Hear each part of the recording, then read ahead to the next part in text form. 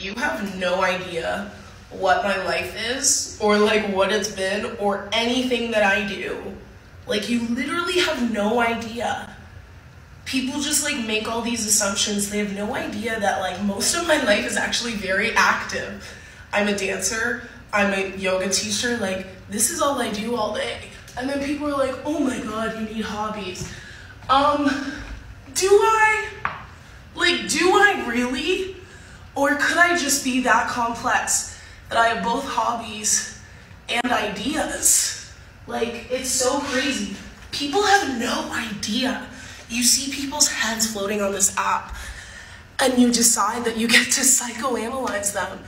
And it's one of the funniest things, but it also has made me really good at trying to distance like what people think versus what is really going on, because you clearly have no fucking idea.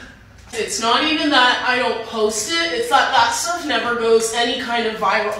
Like, if you scroll down, there's a bunch of like videos of me either dancing or doing some kind of like handstand situation. And that stuff doesn't go viral because people don't really care about that. But then don't make an assumption that I just don't have hobbies. Because the shit that you see me talking about is introspective. People have many facets to them.